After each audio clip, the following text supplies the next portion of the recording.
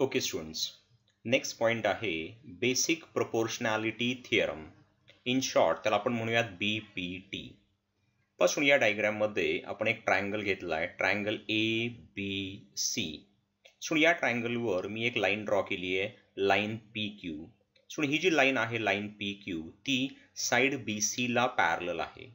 So line PQ side AB ला point P मध्ये intersect करतीये आणि साइड AC ला पॉइंट Q मध्ये इंटरसेक्ट करतीये.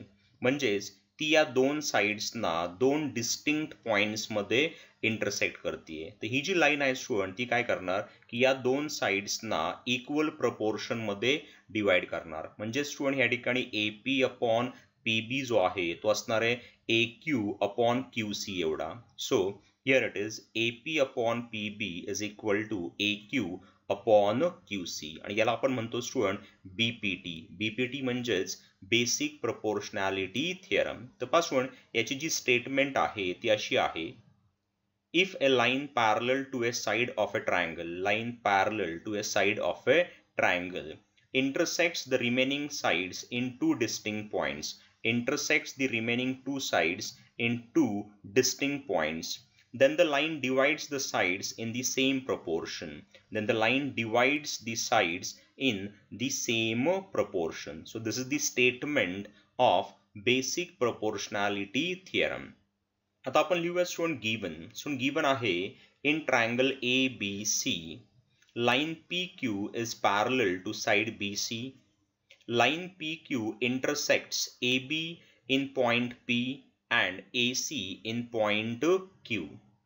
आता आपण लिहूया स्टुडंट टू प्रूव्ह. सो आपल्याला काय प्रूव्ह करायचं मला सांगा. आपल्याला प्रूव्ह करायचंय AP upon PB is equal to AQ upon QC.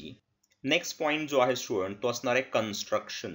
So construction मध्ये काय करायचं आपल्याला, we have to draw segment BQ and segment CP. इथे आहे स्टुडंट सेगमेंट BQ आणि हे आहे स्टुडंट सेगमेंट CP. आणि आता आपण येऊया स्टुडंट प्रूफवर. सो या ठिकाणी या थिअरमचा जो प्रूफ आहे तो मी 3 स्टेप्स मध्ये प्रूव्ह करणार आहे. तिन्ही स्टेपमध्ये मी काय करणार स्टुडंट की मी घेणार पेअर ऑफ ट्रायंगल्स आणि त्या पेअर ऑफ ट्रायंगल्स मध्ये मी फाइंड करणार रेशो ऑफ देअर एरियाज. पहिल्या स्टेपमध्ये मी घेणार APQ आणि QPB हे दोन ट्रायंगल्स. दुसऱ्या स्टेपमध्ये मी घेणार APQ आणि QPC हे दोन ट्रायंगल्स आणि तिसऱ्या स्टेपमध्ये मी घेणार QPB आणि QPC हे दोन ट्रायंगल्स आणि त्यांच्या एरियाचा जो रेशो आहे तो मी फाइंड करणार आणि त्यावरनं आपण हा जो थिअरम आहे तो प्रूव्ह करण्याचा प्रयत्न करणार. So triangle APQ and triangle QPB have a common vertex Q and their bases AP and PB lie on the same line AB. आता सुन या सेंटेन्सला काय म्हणायचे ते आपण डायग्राम मध्ये पाहूयात. पासून आपण दोन ट्रायंगल्स घेतले, ट्रायंगल APQ आणि ट्रायंगल QPB हे दोन ट्रायंगल्स आपण घेतलेत. मला सांगा सुन या दोन ट्रायंगल्स मध्ये जर आपण बेसिस घेतले AP आणि PB तर हे दोन्ही बेसिस जे आहे ते एकाच लाईनवर लाय करतायत आणि ती जी लाईन आहे स्टुडंट ती आहे लाईन AB, बरोबर आहे. आणि स्टुडंट उरलेला जो वर्टेक्स आहे म्हणजेच वर्टेक्स Q या दोन्ही ट्रायंगलसाठी कसा आहे तो कॉमन आहे. आता पासून या वर्टेक्स Q वरनं जर मी असा एक परपेंडिक्युलर ड्रॉ केला, परपेंडिक्युलर QM, तर हा जो परपेंडिक्युलर आहे स्टुडंट तो काय करणार की या दोन्ही ट्रायंगलची आपल्याला हाईट देणार, बरोबर आहे. म्हणजे या दोन्ही ट्रायंगलची जी हाईट आहे ती कशी आहे आता स्टुडंट सेम आहे. Therefore they have equal heights. मला सांगा स्टुडंट जर हाईट्स इक्वल असतील दोन्ही ट्रायंगलच्या तर त्यांच्या एरियाचा जो रेशो आहे तो काय असतो स्टुडंट, तो असतो ratio of their corresponding basis. तर आपण असं खाली म्हणू शकतो की the ratio of their areas is equal to the ratio of their corresponding basis. मला सांगा स्टुडंट या ट्रायंगलचा बेस काय आहे तो आहे AP आणि या ट्रायंगलचा जो बेस आहे तो आहे स्टुडंट PB. म्हणजेच area of triangle APQ upon area of triangle QPB जो आहे तो मला मिळणार AP upon PB, that is the ratio of their bases. याला आपण म्हणणार इक्वेशन फर्स्ट. आता स्टुडंट सेकंड स्टेप मध्ये मी घेतोय triangle APQ and triangle QPC. They have common vertex P and their bases AQ and QC lie on the same line AC. पासून या सेंटेन्सला काय म्हणायचंय ते आपण डायग्राम वरनं पाहूयात. पासून मी या ठिकाणी घेतोय ट्रायंगल APQ आणि ट्रायंगल QPC. पासून या दोन ट्रायंगल मध्ये जर मी बेसेस घेतले AQ आणि QC, तर हे दोन्ही जे बेसेस आहेत ते एकाच लाईनवर लाय करतायत आणि ती जी लाईन आहे ती आहे AC. आता स्टुडंट उरलेला जो वर्टेक्स आहे म्हणजेच वर्टेक्स P दोन्ही ट्रायंगल साठी कसा आहे स्टुडंट, तो कॉमन आहे. आता स्टुडंट या वर्टेक्स वरनं जर मी असा एक परपेंडिक्युलर ड्रॉ केला, परपेंडिक्युलर PN, तर हा जो परपेंडिक्युलर आहे तो आपल्याला काय देणार स्टुडंट, तो देणार आपल्याला heights of both of these two triangles. म्हणजे याचा अर्थ काय आहे की या दोन्ही ट्रायंगलची जी हाईट आहे ती कशी आहे, इक्वल आहे. So they have equal heights. आणि जर हाईट्स इक्वल असतील तर त्यांच्या एरियाचा जो रेशो आहे तो असतो student ratio of their corresponding bases. मला सांगा या ट्रायंगलचा बेस काय आहे, आता तो आहे AQ आणि या ट्रायंगलचा जो बेस आहे तो आहे स्टुडंट QC. म्हणजे आपण असं लिहू शकतो की area of triangle APQ upon area of triangle QPC is equal to AQ upon QC, म्हणजेच रेशो ऑफ देअर बेसेस. याला आपण म्हणूयात इक्वेशन 2. नाव आता स्टुडंट थर्ड स्टेप मध्ये मी घेतोय triangle QPB and triangle QPC lie between parallel lines PQ and BC. पासून ह्या ठिकाणी ट्रायंगल QPB आणि ट्रायंगल QPC हे जे दोन ट्रायंगल्स आहेत ते या दोन पॅरलल लाईनच्या मध्ये आहेत, बरोबर आहे.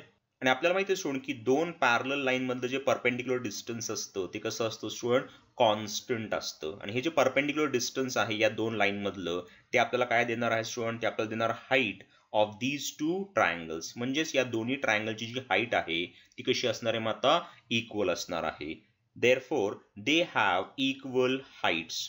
आणि मला सांगा स्टुडंट हे जे दोन ट्रायंगल्स आहेत या दोन्ही ट्रायंगलचा जो बेस आहे PQ तो कसा आहे स्टुडंट, सेम आहे. म्हणजे आपण खाली लिहू शकतो की also they have same base PQ. मला सांगा आता या दोन ट्रायंगल्स मध्ये हाईट इक्वल आहेत आणि बेसही सेम आहेत. आणि ज्यावेळेस ट्रायंगल्स मध्ये हाईट आणि बेसेस सेम असतात त्यावेळेस त्यांचे जे एरिया आहेत ते कसे असतात, ते इक्वल असतात. Therefore, the areas of two triangles having same base and same heights are equal. म्हणून आपण आता असं लिहू शकतो की area of triangle QPB is equal to area of triangle QPC. याला आपण म्हणूयात इक्वेशन 3. आता सोड इक्वेशन 1, इक्वेशन 2 आणि equation 3. So from equation 1, 2 and 3 पासून या तिघांना जर आपण केअरफुली ऑब्झर्व केलं तर या ठिकाणी इक्वेशन 1 आणि इक्वेशन 2 मध्ये हे जे डिनॉमिनेटर्स आहेत LHS चे ते आपण सांगितले सोड इक्वल इन इक्वेशन 3, बरोबर आहे. म्हणजेच एरिया ऑफ ट्रायंगल QPB जो आहे it is equal to area of triangle QPC हे आपण प्रूव्ह केलंय इन इक्वेशन 3, बरोबर आहे. म्हणजे सोड यांच्या ज्या LHS आहेत त्या कशा आहेत, इक्वल आहेत इक्वेशन 1 आणि इक्वेशन 2 च्या. आणि जर LHS इक्वल असतील तर त्यांच्या RHS सुद्धा कशा असणार आहेत, मग इक्वल असणार आहेत. हेच आता आपण या ठिकाणी लिहूयात पहा की area of triangle APQ upon area of triangle QPB is equal to area of triangle APQ upon area of triangle QPC. हे का झालं, कारण हे जे दोन एरियाज आहेत ते इक्वल आहेत हे आपण सांगितलेलं आहे इन इक्वेशन 3, बरोबर आहे. जर LHS इक्वल असतील तर त्यांच्या RHS सुद्धा इक्वल असणार आहेत. म्हणून आपण आता असं लिहू शकतो की AP upon PB is equal to AQ upon QC. आणि हेच आपल्याला प्रूव्ह करायचं होतं. पहा खाली म्हणू शकतो आपण हेन्स प्रूव्ड. म्हणजे या ठिकाणी आपण स्टुडंट हा जो थिअरम आहे that is the basic proportionality theorem तो आपण या ठिकाणी प्रूव्ह केलाय. तो काय सांगतो स्टुडंट आपल्याला की जर एखादी लाईन ट्रायंगलच्या एका साइडला पॅरल असेल आणि जर ती लाईन रिमेनिंग 2 साइड्सना 2 डिस्टिंक्ट पॉइंट्स मध्ये इंटरसेक्ट करत असेल तर ती जी लाईन आहे त्या 2 रिमेनिंग साइड्सना इक्वल प्रपोर्शन मध्ये डिवाइड करणार. म्हणजेच AP upon PB must be equal to AQ upon QC. Students आपण बेसिक प्रोपोर्शनॅलिटी थिअरम जो आहे तो शिकलेलो आहोत. आता आपण त्याचा कन्व्हर्स पाहूयात. म्हणजेच converse of BPT that is basic proportionality theorem. So त्यासाठी पहा या ठिकाणी मी एक डायग्राम ड्रॉ केली आहे. या डायग्राम मध्ये आहे ट्रायंगल AB आणि C. सो या ट्रायंगलवर आपण एक लाईन ड्रॉ केली आहे, लाईन PQ. सो ही जी लाईन आहे ती साइड AB ला इंटरसेक्ट करते पॉइंट पी मध्ये आणि साइड AC ला इंटरसेक्ट करते पॉइंट Q मध्ये. आणि जर ही लाईन या दोन साइड्सना इक्वल प्रपोर्शन मध्ये डिवाइड करत असेल, म्हणजेच AP upon PB is equal to AQ upon QC असेल, तर ही जी लाईन आहे ती या तिसऱ्या साइडला कशी असणार आहे, पॅरलल असणार आहे. आणि यालाच आपण म्हणतो student converse of basic proportionality theorem. तर पासून याची जी स्टेटमेंट आहे ती अशी आहे, if a line divides any two sides of a triangle in the same ratio, then the line is parallel to the third side. जर ही लाईन या दोन साइड्सना इक्वल रेशोमध्ये डिवाइड करत असेल, तर ही जी लाईन आहे ती या तिसऱ्या साइडला कशी असणार आहे, पॅरलल असणार आहे. तर पासून in the figure line PQ intersects side AB in point P and side AC in point Q, and if AB upon PB is equal to AQ upon QC असेल, then line PQ is parallel to side BC. He G line PQ आहे ही या side BC ला मग parallel असणार आहे. आणि याला आपण म्हणतो student converse of basic proportionality theorem. Students, next point आहे property of an angle bisector of a triangle, किंवा त्याला आपण म्हणतो स्टुडंट अँगल बायसेक्टर थिअरम. पासून या थिअरमसाठी आपण या ठिकाणी एक डायग्रॅम ड्रॉ केली आहे. या डायग्रॅम मध्ये आहे ट्रायंगल PQR, आणि हा जो PS आहे स्टुडंट हा आहे angle bisector of this angle P, म्हणजेच अँगल QPR. सो या अँगलचा हा आहे अँगल बायसेक्टर. म्हणजे मला सांगा स्टुडंट हे जे दोन अँगल्स आहेत हे कसे असणार आहेत, ते असणार आहेत equal. Now student as per दिस थिअरम, या थिअरम नुसार हा जो PS आहे म्हणजेच अँगल बायसेक्टर आहे तो काय करतो स्टुडंट, या अपोजिट साइडला डिवाइड करतो in the ratio of remaining two sides. म्हणजे आपण लिहू शकतो की PQ upon PR is equal to QS upon SR. म्हणजेच हा जो अँगल बायसेक्टर आहे तो या अपोजिट साइडला डिवाइड करतोय in the ratio of remaining two sides. म्हणजेच PQ upon PR is equal to QS upon SR. याला आपण म्हणतो student property of an angle bisector of a triangle किंवा अँगल बायसेक्टर थिअरम. स्टुडंट्स, या थिअरमची जी statement आहे ती अशी आहे, the bisector of an angle of a triangle divides the side opposite to the angle in the ratio of the remaining two sides. बरोबर आहे, कळाली statement सगळ्यांना? हेच आपण आता या ठिकाणी पाहिलं होतं. सो नेक्स्ट पॉइंट जो आहे तो आहे गिवन. सो गिवन असा आहे, in triangle PQR PS is angle bisector of angle QPR. So next point जो आहे तो आहे टू प्रूव्ह. सो आपल्याला जे प्रूव्ह करायचंय ते आहे PQ upon PR is equal to QS upon SR. हेच आपल्याला प्रूव्ह करायचंय. बरोबर आहे. नंतर आहे स्टुडंट कन्स्ट्रक्शन. स्टुडंट कन्स्ट्रक्शन मध्ये draw a line parallel to PS through R. या R मधनं आपल्याला एक लाईन ड्रॉ करायची आहे आणि ही जी लाईन आहे ती या PS ला कशी असली पाहिजे, ती असली पाहिजे parallel. Extend QP to intersect this line at M. या QP ला आपल्याला एक्सटेंड करायचे जेणेकरून हे जे एक्सटेन्शन आहे ते या लाईनला इंटरसेक्ट करेल in point M. So this is the construction. आता आपण पाहणार आहोत स्टुडंट प्रूफ. स्टुडंट प्रूफ मध्ये मी काय करतोय स्टुडंट, एक ट्रायंगल घेतोय, ट्रायंगल QMR. इथे आहे स्टुडंट ट्रायंगल QMR. मला सांगा स्टुडंट या ट्रायंगल मध्ये ही जी लाईन आहे PS ती या साइड MR ला कशी आहे, ती आहे parallel. So line PS is parallel to side MR. मग आता स्टुडंट या ट्रायंगल साठी आपण कुठला थिअरम वापरू शकतो स्टुडंट, आपण वापरू शकतो basic proportionality theorem. So bye BPT म्हणजेच बेसिक प्रपोर्शनॅलिटी थिअरम. मग सांगा ॲज पर दिस थिअरम इथे आपण काय लिहू शकतो स्टुडंट, आपण लिहू शकतो QP upon PM is equal to QS upon SR. So here it is PQ. So PQ लिहा नाहीतर PQ लिहा, त्याने काही फरक पडत नाही. So PQ upon PM is equal to QS upon SR. This is equation 1. आता स्टुडंट जे आपल्याला प्रूव्ह करायचंय आणि हे इक्वेशन 1 ऑलमोस्ट सेम आहेत पहा. फक्त या पी आरच्या जागी इथे काय आलाय स्टुडंट, तो आलाय पी एम.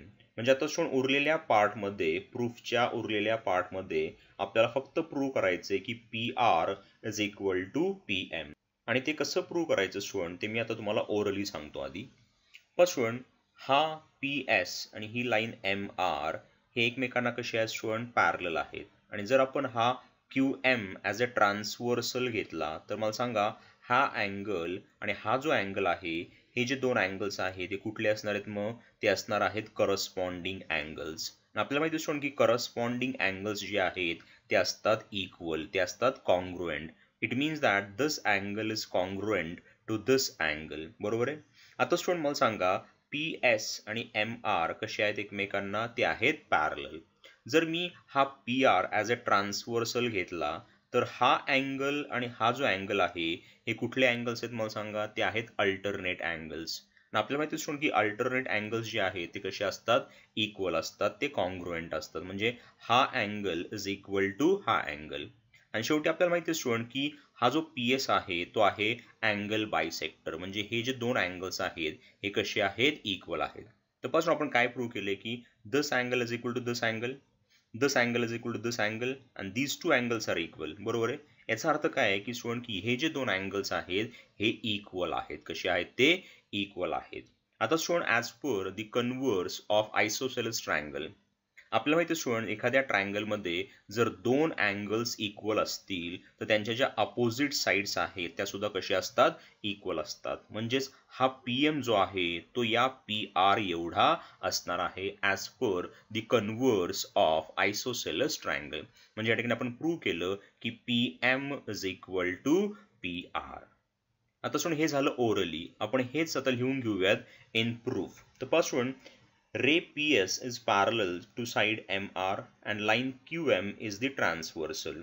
हा जो रे PS आहे तो MR ला पॅरलल आहे आणि QM जो आहे तो आहे transversal. Therefore we can write angle QPS is congruent to angle PMR. Angle QPS is congruent to angle PMR. आणि ते congruent का आहेत, कारण ते आहेत corresponding angles. याला आपण म्हणूयात इक्वेशन 2. आता student ray P S is parallel to side M R, परत तेच घेऊयात आपण. आणि आता ह्या ठिकाणी ट्रान्सवर्सल जो आहे तो आपण घेऊयात. या ठिकाणी ट्रान्सवर्सल जो आहे तो आपण घेऊयात. आता मला सांगा या ठिकाणी काय लिहू शकतो मी लिहू शकतो angle S P R is congruent to angle P R M. Here it is S P R is congruent to angle P R M. आणि हे दोन अँगल्स कॉन्ग्रुएंट का आहेत, कारण ते अल्टरनेट अँगल्स आहेत. याला आपण म्हणूया स्टुडंट इक्वेशन 3. आता स्टुडंट फ्रॉम फिगर मला सांगा हे जे दोन अँगल्स आहेत ते कसे आहेत, इक्वल आहेत. So from figure angle Q P R is congruent to angle S P R and this is equation 4. आता स्टुडंट फ्रॉम इक्वेशन 2, 3 अँड 4 आपण काय लिहू शकतो, आपण लिहू शकतो स्टुडंट की हे जे दोन अँगल्स आहेत ते इक्वल आहेत. Therefore angle PMR is congruent to angle PRM. Now student, as per the converse of isosceles triangle theorem, हे जर दोन अँगल्स इक्वल असतील तर त्यांच्या ज्या अपोजिट साइड्स आहेत त्या कशा असल्या पाहिजे, इक्वल असल्या पाहिजे. Therefore segment PR is congruent to segment PM. याला आपण म्हणूयात इक्वेशन 5. आता student from equation 1 and equation 5, from equation 1 and equation 5, what we can write student, या PM च्या जागी आपण काय लिहू शकतो स्टुडंट, लिहू शकतो PR. का, तर segment PR is congruent to segment PM. So here it is PQ upon PR, या PM च्या जागी आता मी PR लिहितोय, is equal to QS upon SR. हेच आपल्याला प्रूव्ह करायचं होतं. Hence it is proved.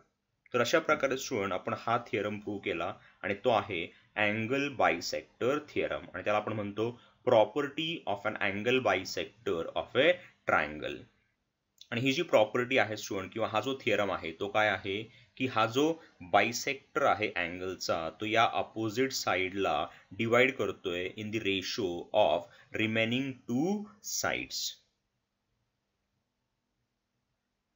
Students question असा आहे, given below are some triangles and lengths of line segments identify in which figures ray PM is the bisector of angle QPR. So त्यांनी आपल्याला अशा 3 figures दिलेले आहेत आणि त्यांनी आपल्याला विचारलं की कुठल्या फिगरमध्ये रे PM जो आहे तो अँगल P चा बायसेक्टर आहे ते. सो इन सोल्युशन आधी आपण फर्स्ट फिगर घेऊयात स्टुडंट. आणि पहिल्या फिगरमध्ये गिवन आहे PQ is equal to 7, PR is equal to 3, QM is equal to 3.5 and MR is equal to 1.5. आता आपण फाइंड करूया student ratio of these two sides, that is PQ upon PR. So now PQ upon PR is equal to, student PQ आहे 7 upon PR जो आहे तो आहे 3. This is equation 1. आता आपण फाइंड करूया student QM upon MR. So is equal to QM त्यांनी आपल्याला दिलाय 3.5 आणि MR जो आहे तो त्यांनी आपल्याला दिलाय 1.5. आता स्टुडंट हा डेसिमल पॉईंट काढण्यासाठी मला डिनॉमिनेटरला मल्टिप्लाय करावं लागेल 10 ने आणि खालचा डेसिमल पॉईंट काढण्यासाठी मला न्यूमरेटरला मल्टिप्लाय करावं लागेल 10 ने. आणि 10 नेच आपण का मल्टिप्लाय केलं, कारण डेसिमल पॉईंटच्या नंतर किती डिजिट्स होते, फक्त एकच डिजिट होते, बरोबर आहे. जर 2 असते तर आपण 100 ने मल्टिप्लाय केलं असतं, 3 असते तर आपण 1000 ने मल्टिप्लाय केलं असतं. ओके, तर या ठिकाणी मला मिळणार 35 into 10, खाली मला मिळणार 15 into 10, म्हणजे दोन्ही डेसिमल पॉईंट जे आहेत ते आपण या ठिकाणी रिमूव्ह केलेत. इथे सोडून हा 10 आणि हा 10 कॅन्सल होईल, मला मिळणार 35 upon 15. इथे सोडून 5 3 जा आणि 5 7 जा. So I'll get 7 upon 3 and this is equation 2 and this is the value of QM upon MR. आता स्टुडंट फ्रॉम इक्वेशन्स 1 and 2, मग इक्वेशन 1 आणि इक्वेशन 2 यावरून आपण काय लिहू शकतो, आपण लिहू शकतो PQ upon PR is equal to QM upon MR. बरोबर आहे. म्हणजे या डायग्रामसाठी हे जे दोन रेशोज आहेत ते कसे आले स्टुडंट, इक्वल आलेत. म्हणजे स्टुडंट हा जो रे आहे रे PM याने काय केलं स्टुडंट की या अपोजिट साइडला डिवाइड केलंय in the ratio of remaining two sides. So as per the converse of angle bisector theorem आपण असं म्हणू शकतो की हा जो रे PM आहे तो आहे angle bisector of this angle P. Therefore ray PM बायसेक्ट्स angle QPR. आता आपण स्टुडंट सेकंड फिगर घेऊयात. सो सेकंड फिगर मध्ये गिवन आहे PR is equal to 7, PQ is equal to 10, RM is equal to 6 आणि MQ is equal to 8. आधी आपण find करूया student PQ upon PR. Student PQ आहे 10 upon PR जो आहे तो आहे 7. So this is equation first. आता आपण फाइंड करूया student MQ upon RM. Student MQ त्यांनी आपल्याला दिलाय 8 आणि RM जो आहे तो आहे 6. इथे स्टुडंट 2 3 जा आणि 2 4 जा. So I'll get 4 upon 3. So 4 upon 3 is the value of MQ upon RM and this is equation 2. Now students, from equations 1 and 2, PQ upon PR is not equal to MQ upon RM. कारण PQ upon PR ची value आहे 10 upon 7 आणि MQ upon RM ची जी value आहे ती आपण काढली आहे 4/3. So PQ upon PR is not equal to MQ upon RM. याचा अर्थ असा आहे की हा जो रे PM आहे it is not angle bisector of this angle P. So ray PM is not the bisector of angle RPQ. आता आपण घेऊया स्टुडंट थर्ड फिगर आणि थर्ड फिगर मध्ये स्टुडंट गिवन जे आहे ते त्यांनी आपल्याला दिलंय PQ is equal to 9, PR is equal to 10, QM is equal to 3.6 and MR is equal to 4. आधी आपण फाइंड करूया student PQ upon PR. Student PQ आहे 9 upon PR जो आहे तो आहे 10. दिस इज इक्वेशन 1. आता आपण फाइंड करूयात QM upon MR. Student QM त्यांनी आपल्याला दिलाय 3.6 आणि MR जो आहे तो आहे 4. आता स्टुडंट हा डेसिमल पॉईंट काढून टाकण्यासाठी मला डिनॉमिनेटरला मल्टिप्लाय करावं लागेल 10 ने. So I get 36 upon 4 into 10. इथे स्टुडंट 36 upon 40. इथे स्टुडंट 4 9 जा आणि 4 10 जा. So I'll get 9 upon 10. So 9 upon 10 जी आहे ती आहे QM upon MR ची value and this is equation 2. Now students, from equations 1 and 2 आपण लिहू शकतो की PQ upon PR is equal to QM upon MR. PQ upon PR is equal to QM upon MR. कारण दोघांची जी value आहे ती आपण काढली आहे 9 upon 10. याचा अर्थ असा आहे स्टुडंट की हा जो रे आहे PM तो काय करतोय या अपोजिट साइडला डिवाइड करतोय in the ratio of these two remaining sides, that is PQ upon PR, PQ upon PR is equal to QM upon MR. So by converse of angle bisector theorem,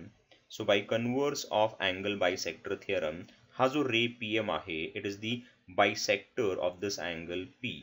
ray PM bisects angle QPR. Next question असा आहे, in triangle PQR, PM is equal to 15, PM is equal to 15, PQ is equal to 25, PQ is equal to 25, PR is equal to 20, PR is equal to 20, NR is equal to 8, NR is equal to 8. State whether line NM is parallel to side RQ. आपल्याला state करायचे की ही line NM जी आहे ती side RQ ला parallel आहे की नाही, आणि जर असेल तर आपल्याला स्टुडंट रिझन पण द्यायचंय, give reason. So in solution given आहे PM is equal to 15, PQ is equal to 25, PR is equal to 20 and NR is equal to 8.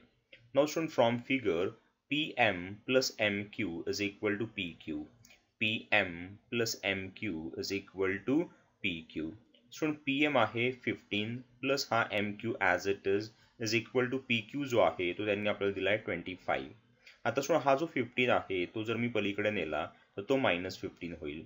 So we can write MQ is equal to 25 minus 15. So MQ is equal to मला मिळणार 10. So here it is MQ is equal to 10. Now shown from figure Pn plus Nr is equal to PR. Pn plus Nr is equal to PR. So Pn जो आहे तो आपल्याला काढायचा आहे plus Nr जो आहे तो त्यांनी आपल्याला दिलाय 8 is equal to PR जो आहे तो आहे 20. सो हा 8 जर मी पलीकडे नेला तर तो -8 होईल. So we can write Pn is equal to 20 minus 8. So Pn is equal to मला मिळणार 12. So here it is Pn is equal to 12. आता आपण स्टुडंट फाइंड करूयात Pn upon Nr. So here it is Pn is 12 upon Nr जो आहे तो आहे 8. आता स्टुडंट या ठिकाणी 4 3 जा आणि 4 2 जा 8 बरोबर आहे. So I'll get 3/2. So 3/2 is the value of Pn upon Nr. याला आपण म्हणूयात इक्वेशन 1. सो आता आपण फाइंड करूयात PM upon MQ. So is equal to PM आहे 15 आणि MQ जो आहे तो आहे 10. इथे सोडून 5 3 जा आणि 5 2 जा. सो I'll get 3/2 म्हणजेच PM upon MQ ची जी व्हॅल्यू आहे ती सुद्धा आपण काढली आहे 3/2 and this is equation 2. Now student from equations 1 and 2 आपण असं लिहू शकतो की in triangle PRQ, Pn upon Nr is equal to PM upon MQ. Pn upon Nr is equal to PM upon MQ. कारण दोघांच्याही व्हॅल्यूज आपण काढल्या 3/2. याचा अर्थ असा आहे स्टुडंट की ही जी लाईन आहे NM ती या दोन साइड्सना इक्वल प्रपोर्शन मध्ये डिवाइड करते. So as per the converse of basic proportionality theorem आपण असं म्हणू शकतो की ही जी लाईन आहे NM ती या साइड RQ ला पॅरलल आहे. So by converse of BPT, line NM is parallel to side RQ. Next question असा आहे, in triangle NMP, NQ is a bisector of angle N. If Mn is equal to 5, Pn is equal to 7, MQ is equal to 2.5, then find QP. First या triangle मध्ये त्यांनी आपल्याला सांगितलंय की NQ जो आहे तो या अँगल N चा बायसेक्टर आहे. सो त्यांनी आपल्याला MN दिलाय 5, NP दिलाय 7, MQ दिलाय 2.5 आणि आपल्याला QP जो आहे तो फाइंड करायचा आहे.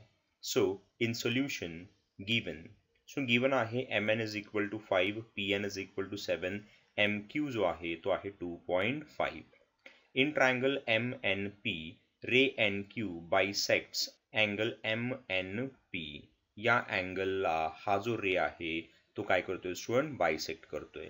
सो ॲज पर दी अँगल बायसेक्टर थिअरम मला सांगा हा जो बायसेक्टर आहे तो या अपोजिट साइडला काय करणार स्टुडंट, तो डिवाइड करणार in the ratio of remaining two sides. म्हणजे ॲज पर दॅट थिअरम आपण असं लिहू शकतो की mn upon np is equal to mq upon qp.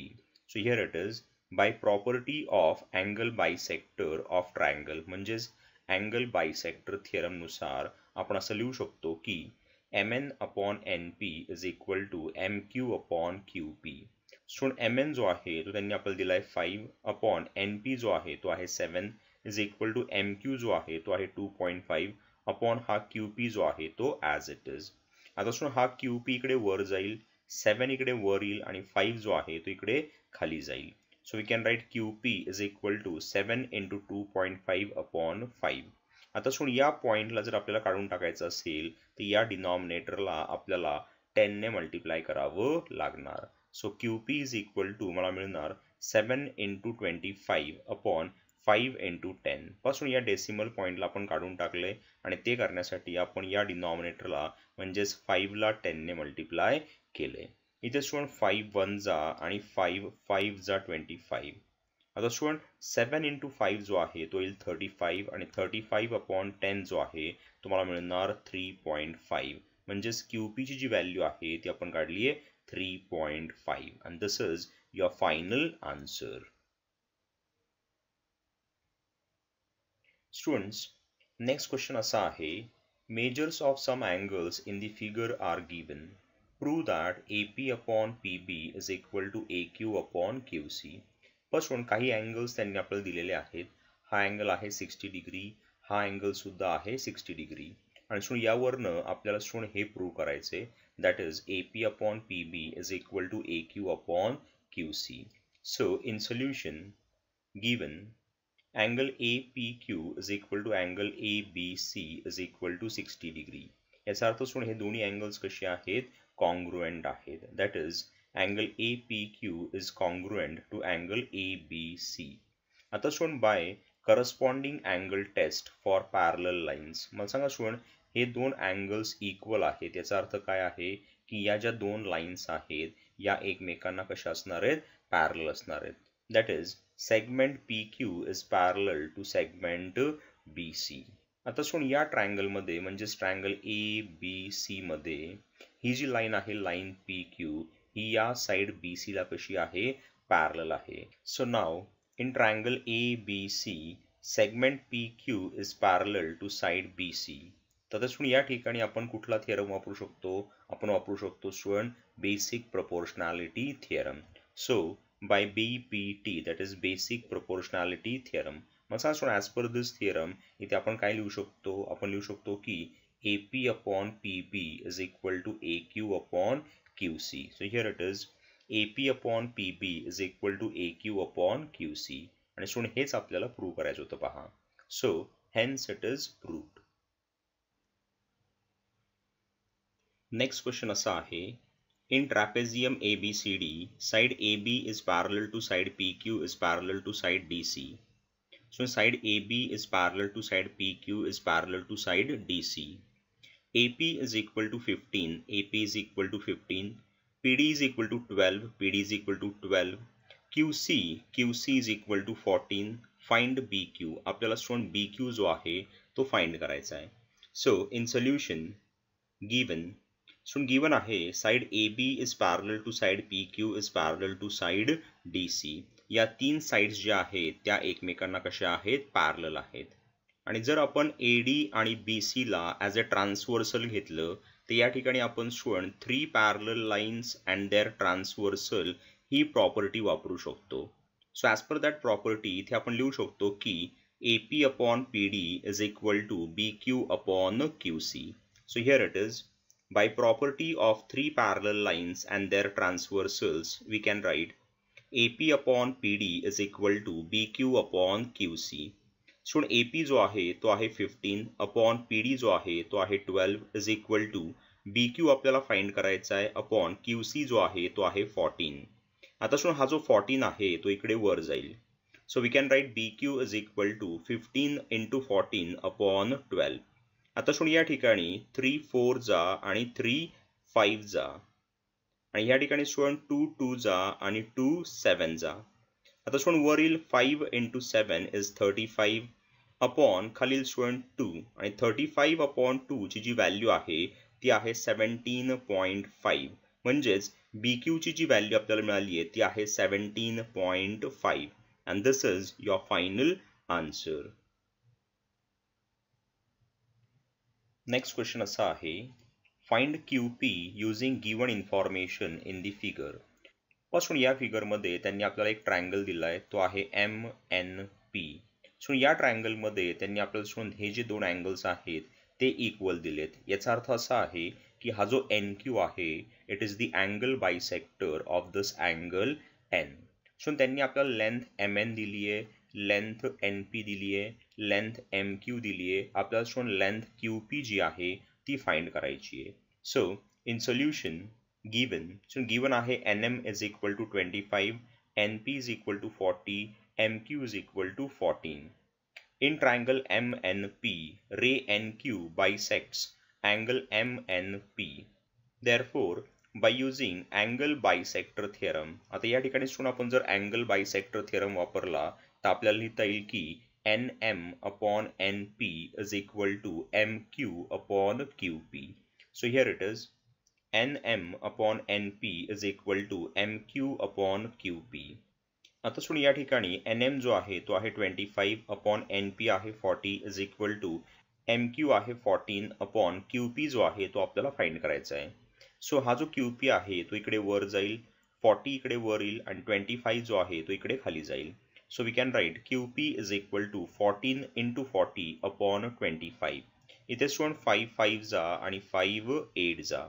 So वर 14 into 8 जो आहे तुम्हाला मिळणार 112 अपॉन हा 5 इथे as it is and 112 upon 5 ची जी व्हॅल्यू आहे ती आहे 22.4 म्हणजेच QP ची जी व्हॅल्यू आपल्याला मिळाली आहे ती आहे 22.4 and this is your final answer.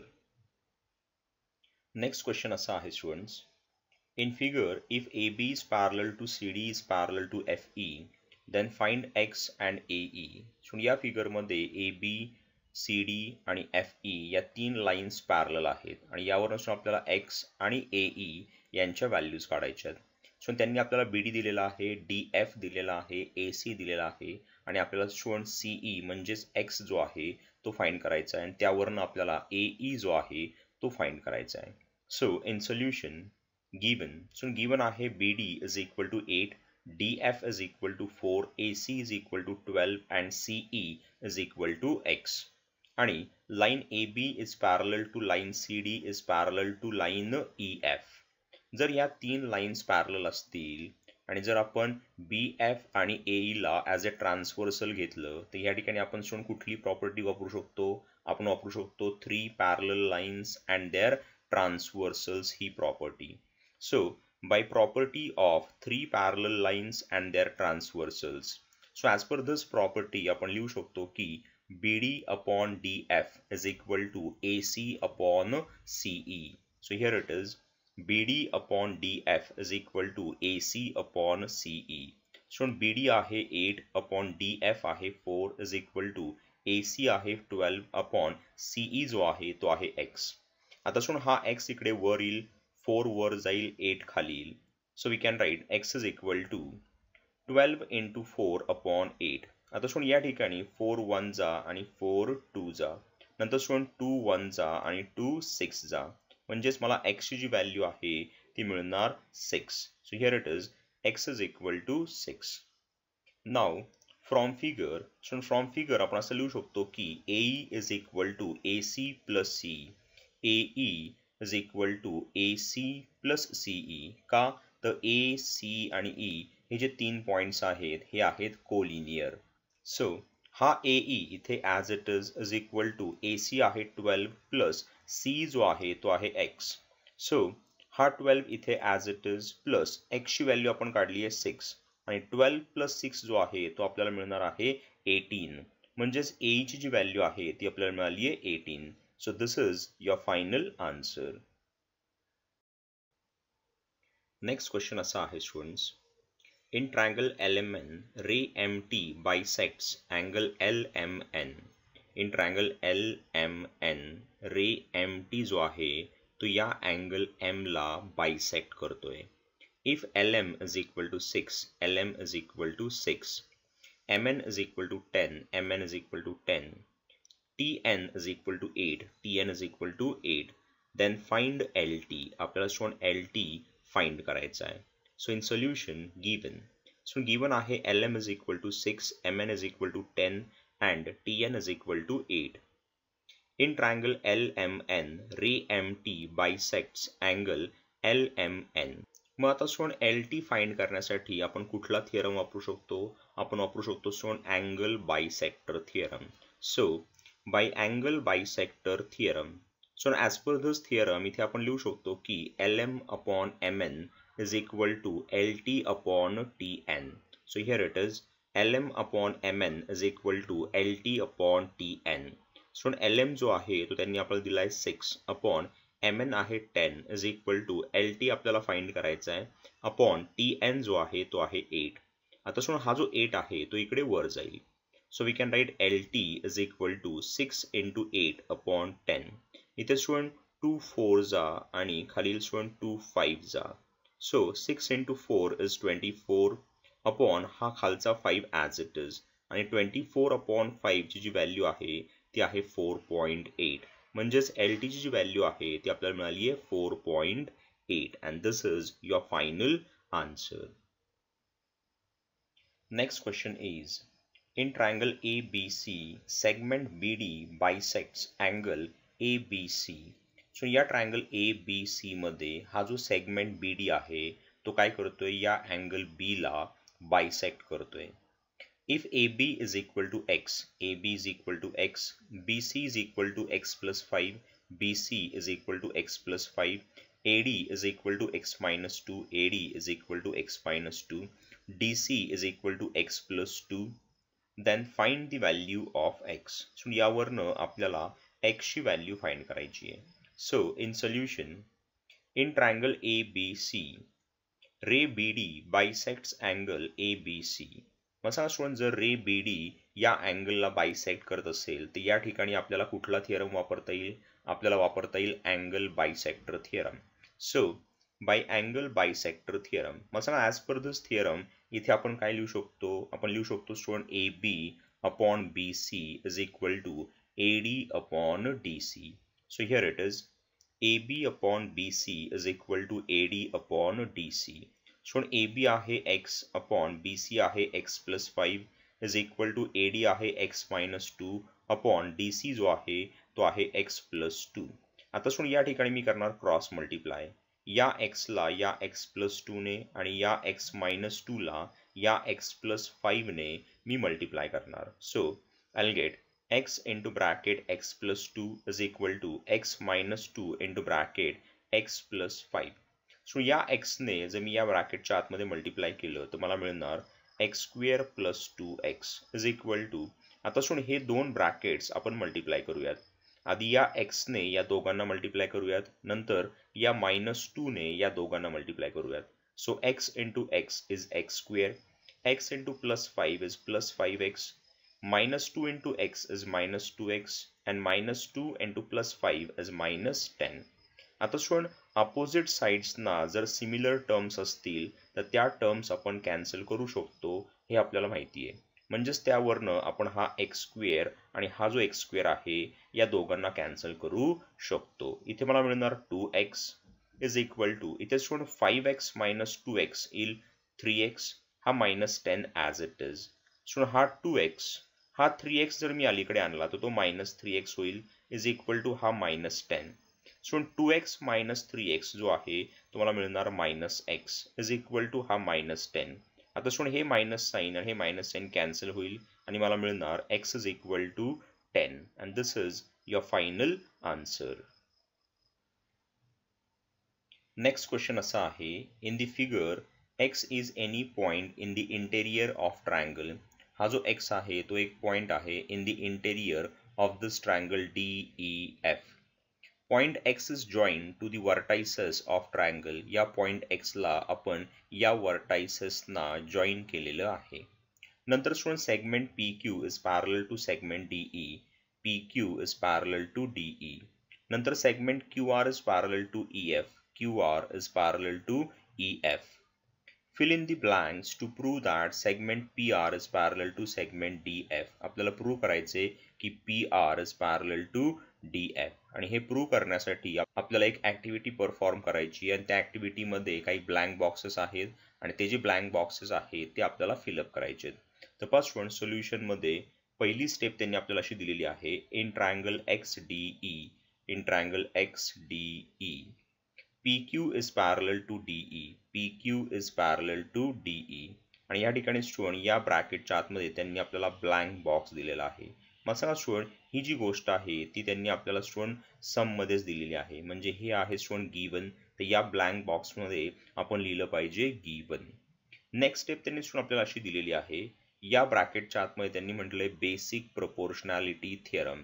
याचा अर्थ असा आहे की या ट्रायंगलला म्हणजेच XDE या ट्रायंगलला त्यांनी अप्लाय केला आहे बेसिक प्रोपोर्शनॅलिटी थिअरम. आणि त्यांनी हा थिअरम काय अप्लाय केला आहे कारण ही जी लाईन आहे PQ ती या साईड DE ला कशी आहे पॅरलल आहे. आणि जर मी या ठिकाणी BPT अप्लाय केला तर मला लिहिता येईल XP upon PD is equal to XQ upon QE. तर या ठिकाणी स्टुडंट XP अपॉन काय आला पाहिजे तो आला पाहिजे स्टुडंट PD. या ठिकाणी स्टुडंट आला पाहिजे XQ अपॉन QE. म्हणजे हे दोन बॉक्सेस आपण फिलअप केलेत with the help of basic proportionality theorem. So next step जी आहे ती त्यांनी आपल्याला अशी दिलेली आहे. In triangle XEF QR is parallel to EF. QR is parallel to EF. मग सांगा हे काय आहे. हे आहे गिवन. तर या ब्लँक बॉक्सच्या आतमध्ये मी आता लिहिणार गिवन. मला सांगा आता या ट्रायंगल मध्ये म्हणजेच XEF मध्ये ही जी लाईन आहे QR ती या साईडला कशी आहे ती आहे पॅरलल. म्हणजे आता परत या ठिकाणी आपण या ट्रायंगलसाठी जर बेसिक प्रोपोर्शनॅलिटी थिअरम वापरला तर आपल्याला काय लिहिता येईल मग सांगा. आपल्याला लिहिता येईल student XQ upon QE is equal to XR upon RF. So here it is XQ upon QE is equal to XR upon RF. म्हणजे हे जे चार बॉक्सेस आहेत ते आपण फिलअप केलेत with the help of basic proportionality theorem. So next step जी आहे ती त्यांनी आपल्याला अशी दिलेली आहे. या ठिकाणी स्टुडंट चार बॉक्सेस दिलेत म्हणजे हे जे दोन रेशो आहेत ते त्यांनी आपल्याला इक्वल दाखवलेत आणि या रेशो मधले हे जे चार बॉक्सेस आहेत ते आपल्याला फिलअप करायचे आहेत with the help of equation 1 आणि इक्वेशन 2. फर्स्ट या ठिकाणी त्यांनी म्हटलं इक्वेशन 1 आणि इथे म्हटलं स्टुडंट त्यांनी इक्वेशन 2. माझा इक्वेशन 1 मध्ये काय आहे XP upon PD is equal to XQ upon QE आहे आणि इक्वेशन 2 मध्ये XQ upon QE is equal to XR upon RF. So या ठिकाणी हे जे दोन रेशो आहेत हे कसे आहेत इक्वल आहेत. म्हणजे स्टुडंट हे जे दोन रेशो आहेत हे कसे असले पाहिजे इक्वल असले पाहिजे. म्हणजेच फ्रॉम इक्वेशन 1 अँड 2 आपण असं लिहू शकतो की XP upon PD is equal to XR upon RF. So here it is XP upon PD is equal to XR upon RF. म्हणजे हे चार ब्लँक बॉक्सेस आपण फिलअप केलेत with the help of equation 1 आणि इक्वेशन 2. म्हणजे student या triangle मध्ये म्हणजेच XDF मध्ये आपल्याला मिळाला XP upon PD is equal to XR upon RF. So bye converse of basic proportionality theorem आपण काय प्रूव्ह करू शकतो. आपण प्रूव्ह करू शकतो की ही जी लाईन सेगमेंट आहे PR ती या DF ला कशी आहे पॅरलल आहे. म्हणजे आपण खाली लिहू शकतो की segment PR is parallel to segment DF bye converse of basic proportionality theorem. अशा प्रकारे आपण प्रूव्ह केलं की सेगमेंट PR जी आहे ती सेगमेंट DF ला कशी आहे पॅरलल आहे. स्टुडंट्स नेक्स्ट क्वेश्चन असा आहे in triangle ABC ray BD बायसेक्ट्स angle ABC. हा जो रे BD आहे तो या अँगल B ला काय करतोय बायसेक्ट करतोय. And ray CE बायसेक्ट्स angle ACB. हा जो रे CE आहे तो या अँगल C ला काय करतोय बायसेक्ट करतोय. If segment AB is congruent to segment AC. जर ही सेगमेंट AB या सेगमेंट AC ला कशी असेल कॉन्ग्रुएंट असेल then prove that ED is parallel to BC. आपल्याला प्रूव्ह करायचे स्टुडंट की हा जो ED आहे तो या BC ला कसा आहे पॅरलल आहे.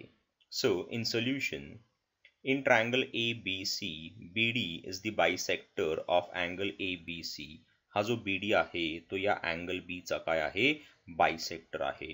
मग स्टुडंट मला सांगा या ठिकाणी आपण कुठला थिअरम वापरू शकतो, आपण वापरू शकतो angle bisector theorem. So bye angle bisector theorem मला सांगा स्टुडंट या थिअरम नुसार इथे आपण काय लिहू शकतो स्टुडंट, आपण लिहू शकतो AB upon BC is equal to AD upon DC. So here it is AB upon BC is equal to AD upon DC. याला आपण म्हणूयात equation 1. Now students, in triangle ABC, ray EC is the bisector of angle ACB.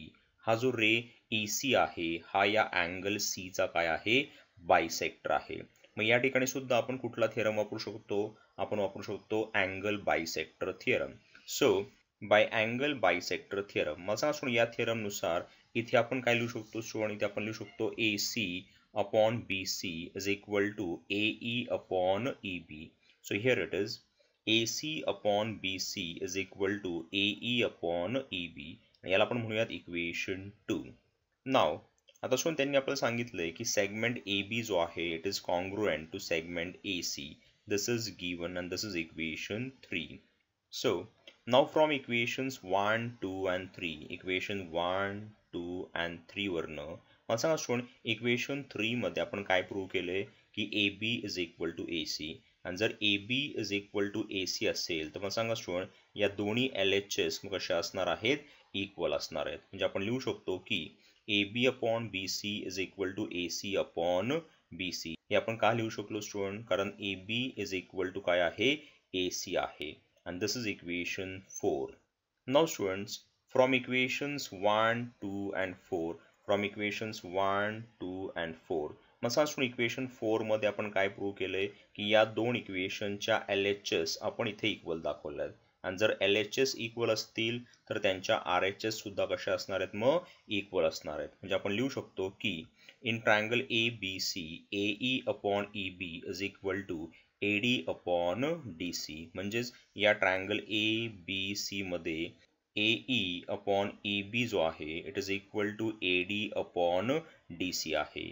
So bye converse of BPT म्हणजेच basic proportionality theorem आपण म्हणू शकतो की AD is parallel to this side BC. So by converse of basic proportionality theorem we can write segment ED is parallel to side BC. आणि हेच आपल्याला prove करायचं होतं पहा. Hence it is proved.